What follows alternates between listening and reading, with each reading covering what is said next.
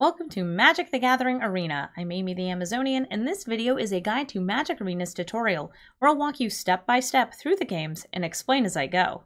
If you'd like to skip the tutorial, you can do so by pressing Escape or going to the top right corner and clicking on this cogwheel, then going to the bottom left where it says Account.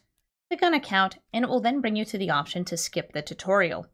I do recommend playing through the tutorial even if you've played Magic the Gathering before, as it helps make sure that you know the mechanics and gets you used to the digital interface. You can also go back to the tutorial at any time by clicking on the question mark on the Home tab and then playing Replay Tutorial. This is great if you've skipped the tutorial or if you just need a refresher on the mechanics. Let's begin the first game of the tutorial. You're going to be introduced to Sparky. Sparky is going to be your guide through the tutorial, and she's going to help explain things or kind of nudge you in the right direction if you're having trouble while playing through these different games. Our first opponent is Kylea the Elf. She's going to be playing a green deck, and we're going to be playing this white deck. When you first start, you're going to want to click and drag a plains to the battlefield. This is a land. You can tap your land to generate mana. In this case, a plains creates white mana. We're going to now play another plains because it is our turn again. Using our 2 plains, we're going to generate 2 mana to play the Shrine Keeper. You can do that by just clicking and dragging the Shrine Keeper, and it will automatically tap the 2 lands for mana. Now that we have our creature on the battlefield, let's take a look. It is a 2-power, 2-toughness creature. We couldn't attack with it last turn because it had Summoning Sickness, just as this one will have here. Play a land, and then play your Shrine Keeper. This Shrine Keeper that we summoned last turn is able to attack. So we're going to click on it to declare it as an attacker, and then in the bottom right, confirm that we want it to attack. It has 2 power, so as it attacks in, it will deal 2 damage. If it receives 2 damage, it will die because it has 2 toughness. So far, our opponent hasn't played a creature, so here they're going to play their first. It's the Treetop Warden. Like our creatures, this also has 2 power and 2 toughness. Just as you can have attackers, you can also have blockers. So because our creature tapped last turn, it untapped at the start of this turn. Our creature tapped because it attacked. When you start this turn, play your Loxodon Linebreaker by playing it from the hand. Then, click both Shrine Keepers to make them attack. Kylea here is blocking.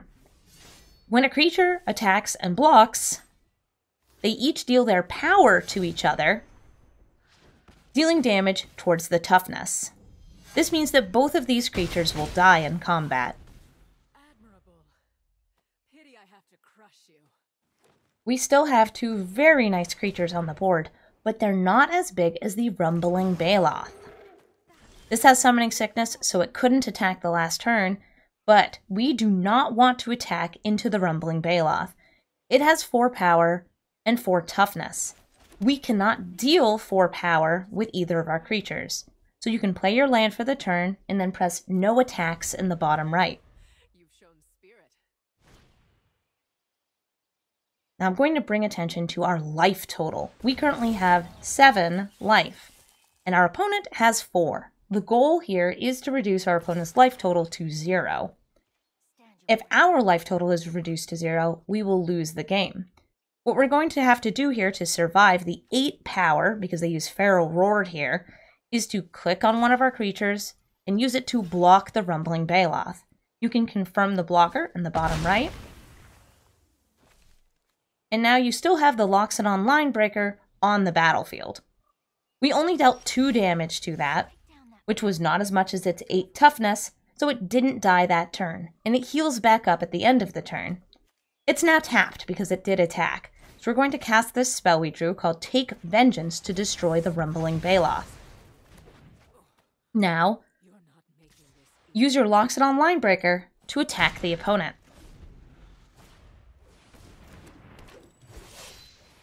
They've played 2 more creatures, but we just drew the perfect spell. Blinding Radiance. This taps, turning sideways, both of our opponent's creatures because they have a toughness of 2 or less, allowing us to attack through and win the game. And that is the first game in the tutorial. After each game, you're going to unlock a few more cards which get added to your deck. You'll be playing with them in the next match. When you're ready, you can click play to start the second game in the tutorial. Your next opponent is Miirbo the Goblin.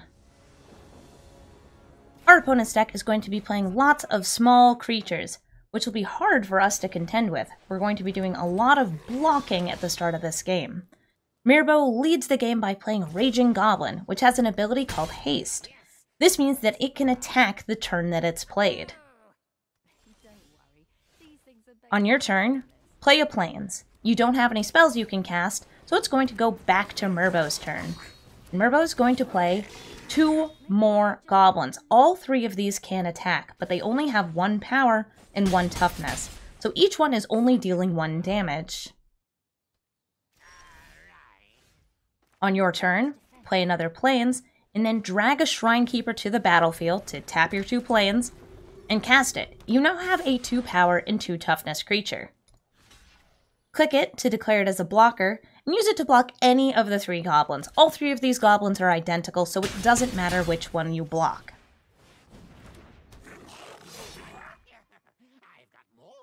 Oh, and it looks like Miirbo has now played a 3 power and 3 toughness creature. This received 1 damage, but it's going to heal up at the end of the turn. On your turn, play a Plains, then cast the Shrine Keeper, and cast the Sanctuary Cat by dragging them to the battlefield. Do not attack this turn because you have a 2 power, 2 toughness creature, and they have a 3 power, 3 toughness creature that would be able to block, so click no attacks. You have a lot of different options here on how to block. The simplest way to do it is to use your Shrine Keeper and your Sanctuary Cat to each block the Raging Goblins, and let the Goblin Bruiser continue through. There are other ways that you can block here, including doing what's called double block, where you use 2 creatures, both to block the Goblin Bruiser. But part of this battle is that whatever goblin goes unblocked gets sacrificed, and deals 5 damage to you, the player. On your turn, play a Plains, and then attack with all 3 of your creatures. You've now done enough damage to bring Miirbo down to 8 life. You only have 6 life left though, so you have to be sure that you don't die. And here's where a lot of damage comes onto play. The Goblin Gang Leader has been played. This is a 2/2, and these are 1/1s. So you don't want to attack with the Sanctuary Cat because it would be blocked by the Goblin Gang Leader. Play your Plains for the turn, and then cast the card you drew, Spiritual Guardian. This is the card that was added to your deck. It's a 3 power, 4 toughness creature, very good at blocking, and it gains you 4 life. Attack with both Shrine Keepers. And they are double blocking one of them and blocking the other one, meaning all of those creatures died. But you still have 2 creatures left on the battlefield. The Ogre Painbringer is very big. This is a 7 power, 3 toughness creature, and it deals 3 damage to each player when it enters the battlefield. This is going to damage both of us.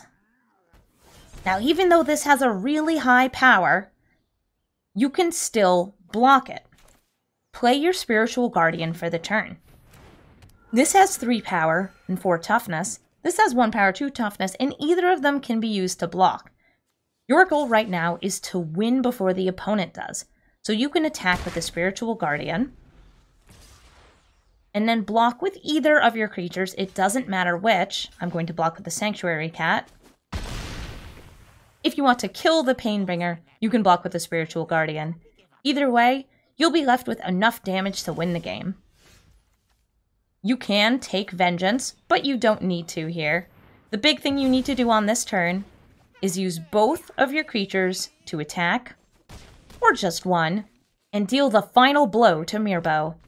You've completed the second game in the tutorial. When you're ready to continue, click the play button to move into the third game.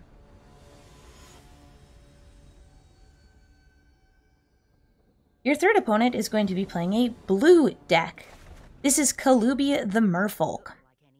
Calubi is full of wisdom, some of which is very real and some of which is very silly.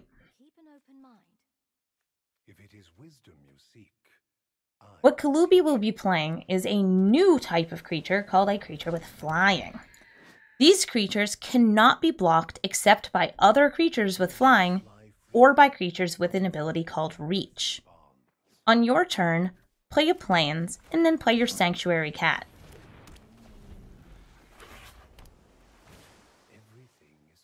Calubi is going to use an Aura. Auras enchant creatures and either give them stats or can give negative abilities as well. In this case, the River's Favor is going to give an additional power and toughness to the Zephyr Gull, which means that it's going to deal more damage to you each time it attacks or be a stronger blocker. You cannot block it because it has flying, and your Sanctuary Cat does not. Now you're going to use your first Aura. Play a Plains for turn, and now use Knight's Pledge on your Sanctuary Cat. Your Sanctuary Cat now has 3 power and 4 toughness. This is a permanent effect.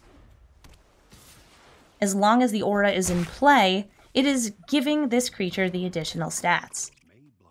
Calubi has now played a 0 power, meaning it can't deal any damage, and 4 toughness creature.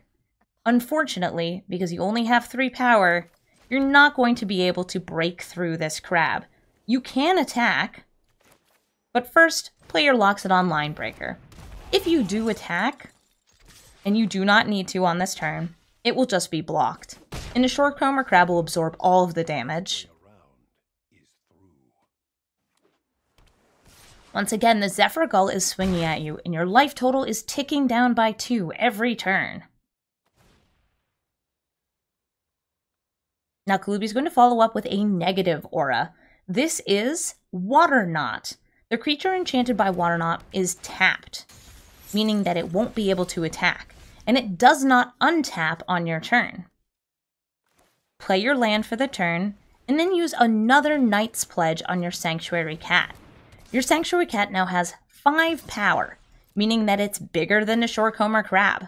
When they block with the crab, it's going to die, and they no longer have a blocker.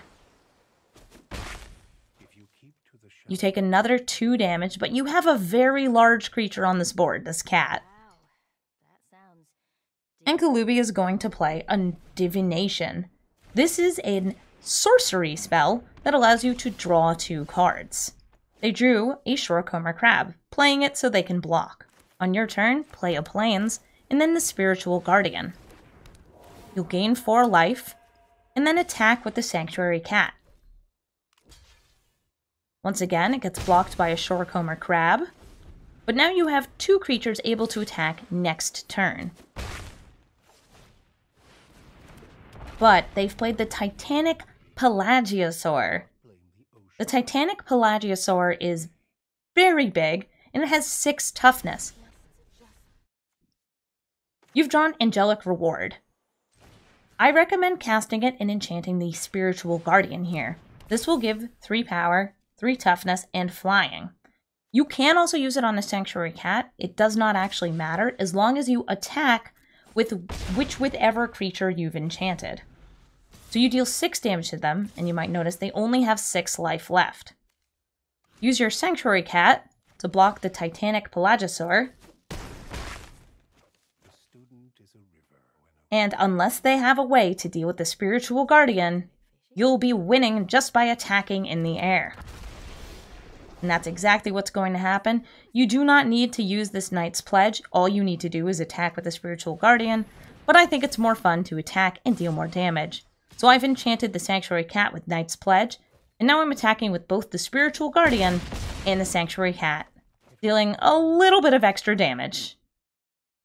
And now you've won the 3rd game in the tutorial. When you're ready to face the 4th battle, click play in the bottom right. This next opponent will be playing a black deck. This deck involves creatures that can be cast at instant speed, which means that they can even be cast in your turn. Sparky's giving you a warning right here that this opponent has spells that can be cast on your turn.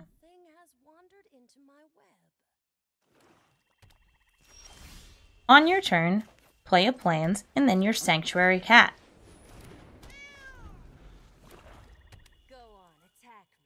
And we're being goaded into attacks. First, play your Plans and then your Shrine Keeper.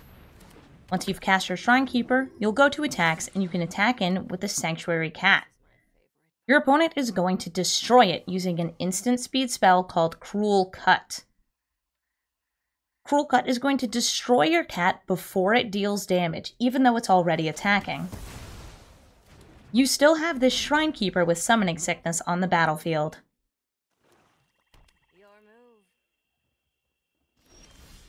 Once again, on your turn, play a Plans, and then your Shrine Keeper. Using the Shrine Keeper you played last turn, attack. Your opponent is playing a creature with Flash. This is the Nimble Pilferer. It has 2 power and 1 toughness. If it blocks your Shrine Keeper, and it will, then they will both die in combat.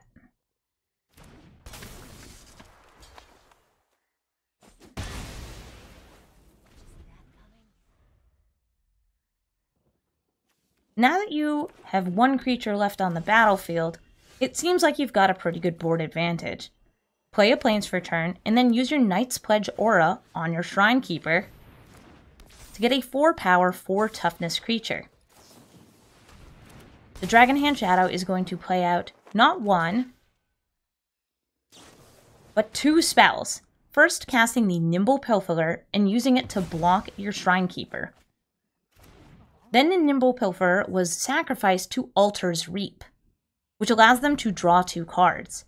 Because your Shrine Keeper was blocked, they don't receive any damage, but they still do get to draw 2 cards. Now they've played the Soul Hunter Rakshasa. This card is bigger than yours, but it can't block. Right now is a good time to pay attention to your life total. You only have 5 life left, because this dealt 5 damage to you when it entered the battlefield. Do not attack this turn, but do play your land for the turn.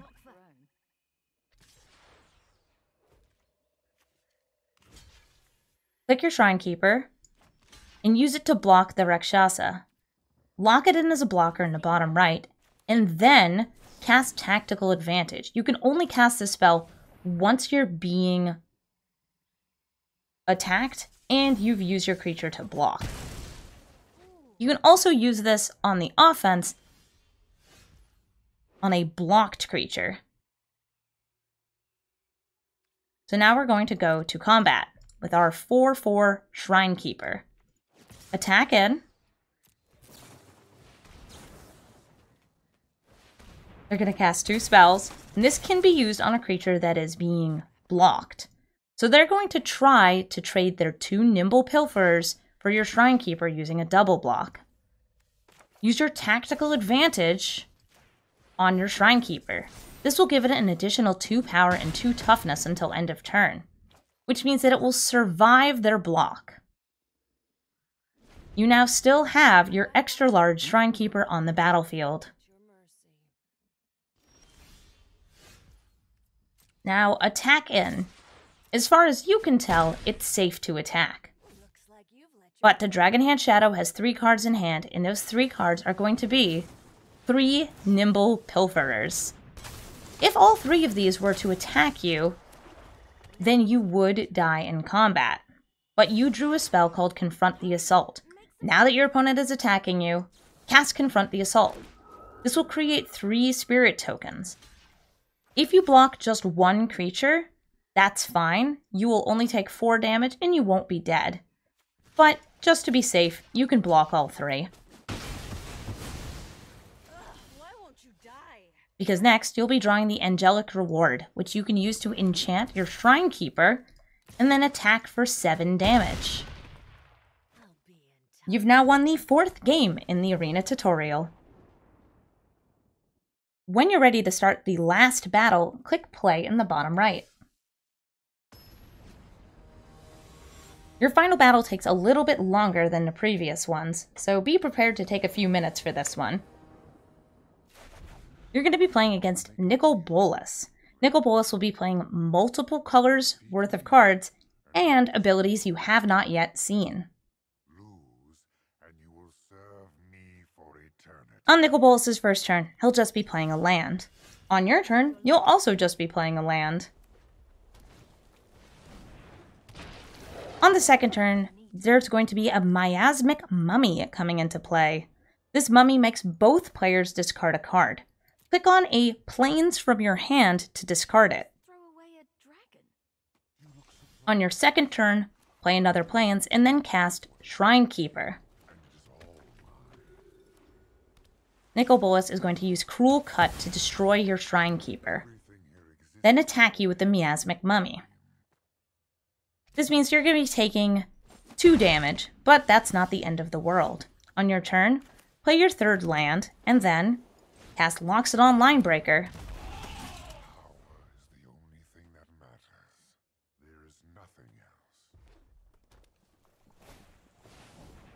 Nicol Bolas is going to draw 3 cards and lose 3 life using a spell called Ambition's Cost. On your turn, play your Plains, and then attack with the Loxodon Linebreaker. You have tactical advantage in hand, so when they block with the Miasmic Mummy, give it +2/+2, so it survives combat. I will let nothing stand in the way of what I seek, not even death. Now Nicol Bolas is going to make use of the card that he discarded on the Miasmic Mummy, which was Volcanic Dragon. Volcanic Dragon comes into play from the graveyard and can attack you for 4 damage because it has flying and haste, meaning you're not able to block with the Loxodon Linebreaker. On your turn, play a Plains and then Spiritual Guardian. Then attack with your Loxodon Linebreaker. You've gained 4 life, meaning that you at least have a good amount of life. But you're not going to have any creatures by the end of this turn, because Nicol Bolas is using Double Cast to double the next spell cast, which is Seismic Rupture. This means that you're going to be having 2 damage dealt to both of your creatures, and then 2 damage dealt again.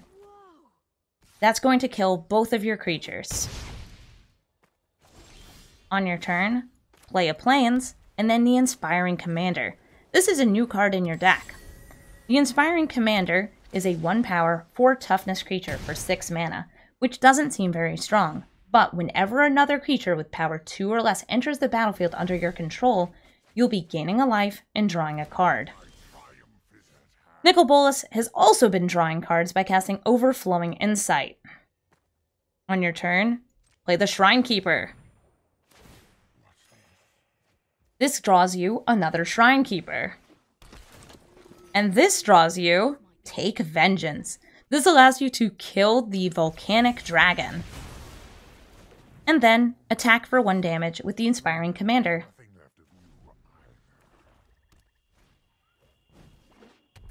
But these Shrine Keepers you played are not going to be long for this battlefield, because Nicol Bolas has cast Chaos Maw, which is going to deal 3 damage to each other creature. On your turn, just pass through, don't attack, and wait for this Chaos Maw. And Volcanic Dragon to attack you.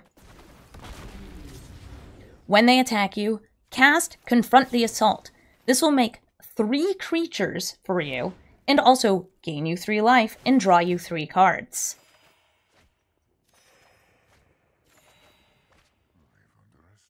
My recommendation for how to deal with this is to block the Volcanic Dragon with all 3 of your spirits. Let the Chaos Maw hit you. Then use Tactical Advantage on any of your 3 spirits to give it 2 power and 2 toughness. You don't actually have to block with all 3 of these, I just think that it's more fun. You only need to block with 2 if you're giving one of them the Tactical Advantage. Now, play a Plans, play your Sanctuary Cat, and attack with both of your creatures. You can also cast, either before or after combat, the Serra Angel that you've drawn. Serra Angel does not draw you a card because it has more than 2 power. Now, Serra Angel has a new ability called Vigilance. Vigilant creatures do not need to tap in order to attack.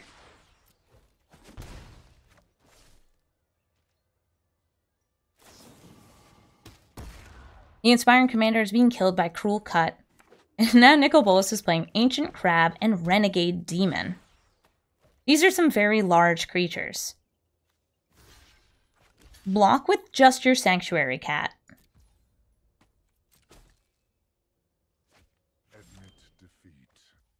And now use Angelic Reward on your Serra Angel. This is going to make a 7/7 flyer. Attack just with the Serra Angel. My patience is wearing thin. Let's finish it. Nicol Bolas is attacking you with a lot of power. So block at least 2 of the creatures. It doesn't matter which ones you block with each. You can even do this, taking out their larger creature.